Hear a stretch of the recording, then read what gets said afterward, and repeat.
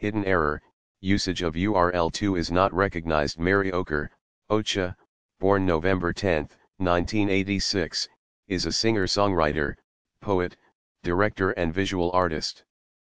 Her family immigrated to Israel in 1991, first to a kibbutz in Negev and several months later to Tel Aviv.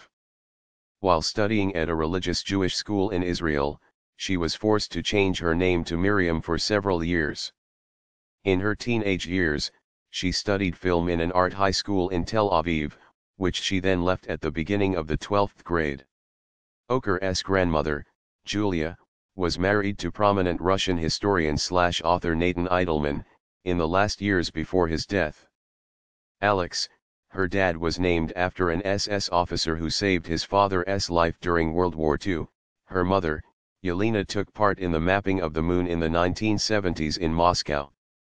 At age 14, Ocher had recorded her first song, produced by Iden Rachel, who later went on to become a successful mainstream world music producer.